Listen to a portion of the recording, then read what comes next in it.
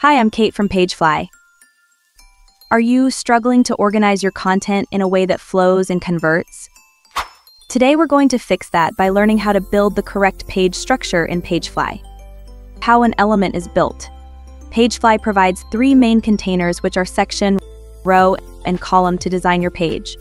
Section is the biggest container, which contains all content units dedicated to some topic.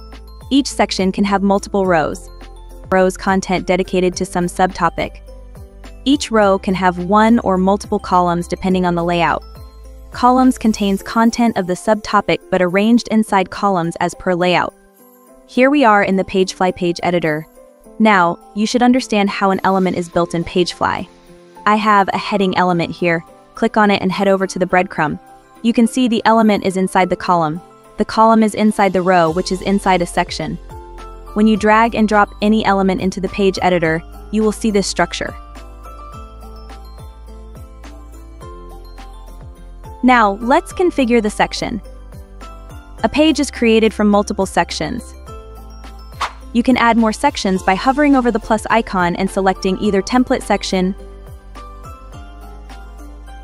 or saved section. Configure the row. Within each section, there is a row. It is possible for each section to contain multiple rows. So now with this section, go to the General tab. You can add one more row into the section here. Click on duplicate icon to create a new row, matching the one above.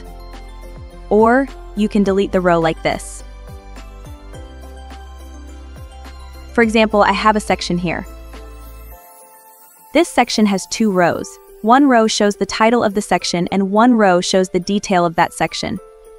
And when you want to add another content to your page, you should add another section. You can change the spacing between rows by adjusting the bottom margin of the top row. Configure the column. Now choose the row. Go ahead to the General tab and you can add column inside the row like this. Or you can also click the duplicate icon in the General tab. In a row, you can only add a maximum of 12 columns on all devices and the laptop view. This number is 6 with the tablet view and 4 with the mobile view. You have the ability to adjust the number of columns in each row without impacting the layout on other devices. Scroll down and you can change the position of content in the row. This option is turned on automatically. And you can change the column spacing here, that is 30 pixels by default and 60 pixels maximum. When you delete columns, the width of other columns in the row will automatically increase to cover the width of that row. You can also change the width of any column like this.